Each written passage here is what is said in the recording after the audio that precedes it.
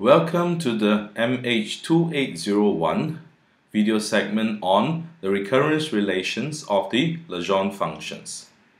In the previous video segment, we have seen that we have introduced the generating function of the Legendre function, which is gtx equals to 1 minus 2xt plus t squared, the whole thing raised to the power of minus 1/2. And we have seen how this, by definition, can be written as a power series in t, whose coefficients are precisely p and x, the Legendre functions. Now, in this video segment, we will learn a little bit about the recurrence relations of the Legendre functions. That is how Pn of x is related to Pn minus 1 of x. Now, to find these recurrence relations starting from the generating function, let's differentiate the left-hand side as well as the right-hand side with respect to t. So what we will first do is to differentiate gtx with respect to t. So the left-hand side will give us minus 1/2, that's from the power, and then 1 minus 2xt plus t squared, and this is minus 3/2, and then finally we differentiate inside, we will get minus 2x plus 2t, and we can write this as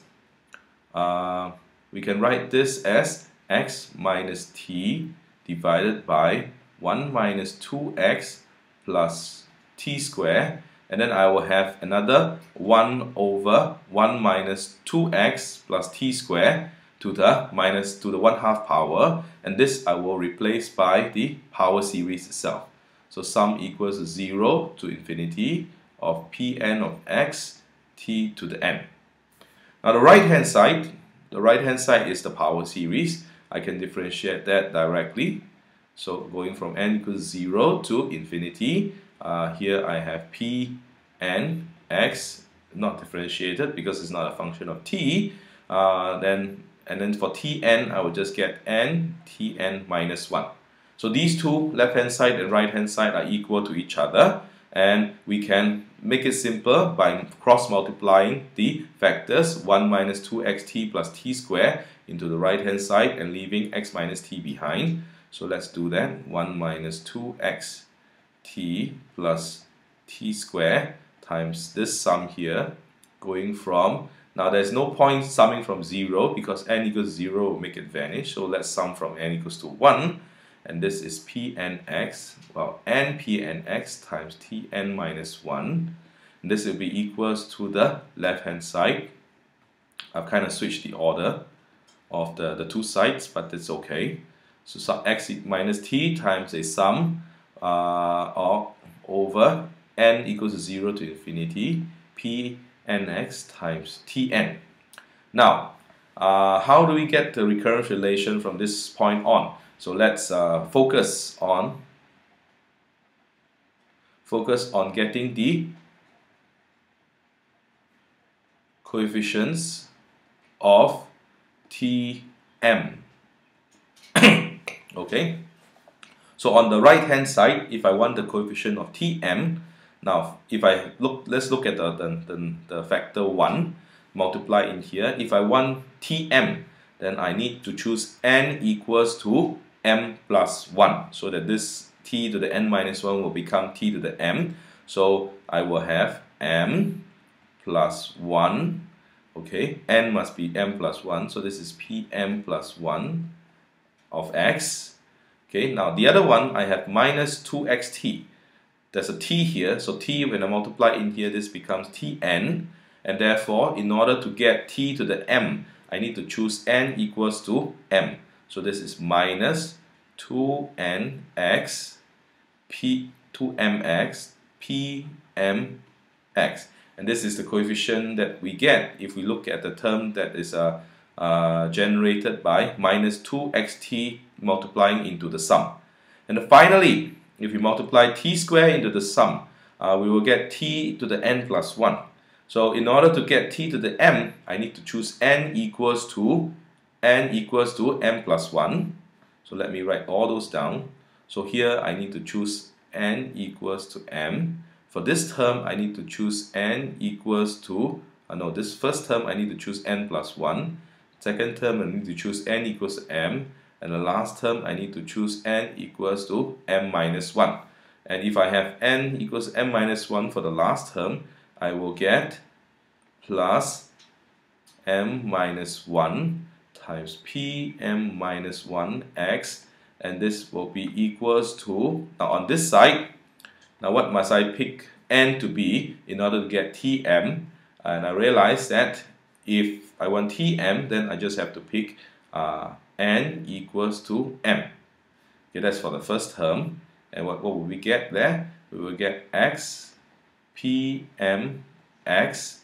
And then secondly, if we bring in the minus t, here we need to choose n equals to m minus 1, so that t to the n plus 1 will become t to the m. And if we do that, that gives us minus pm minus 1 x. Okay, so we can rearrange the recurrence relation a little bit. There's no other pm plus 1 in the whole equation, so we can simply write this as m plus 1 pm plus 1 of x, and then pmx, there is an x here, there's another x here as well. So if we bring this over, we will get minus 2m plus 1 x pmx, and then finally, if I bring over pm minus 1 x, I will get plus m pm minus 1 x, and this is equals to 0, and this will be our first recurrence relation for the Legendre functions. This is one that does not involve derivatives. It gives pm plus 1 in terms of pm as well as pm minus 1. So it's a two-term recurrence relation. Now we can also get another recurrence relation by differentiating the generating function gtx with respect to x. Now what will happen if we do that? Now let's take a look. So if we differentiate gtx with respect to x, what we will get is, on the left hand side, we will of course still get minus 1/2 1 minus 2xt plus t squared minus 3/2, and now we differentiate inside the factor, so we will get minus 2t only. Okay, so this we can rewrite as, okay, the minus half and the minus 2 cancel, so we get t over 1 minus 2xt plus t squared, and then we will have our sum going from n equals to 0 to infinity of pnx t to the n. On the right hand side, we differentiate the power series with respect to x. So we get a whole power series of derivatives, which is the sum from n equals to 0 to infinity p prime n x t to the n. Now let's say again we are interested in the coefficients of t to the m. Now how do we get these? We get it by choosing well, first of all we have to cross multiply. Let's do that first.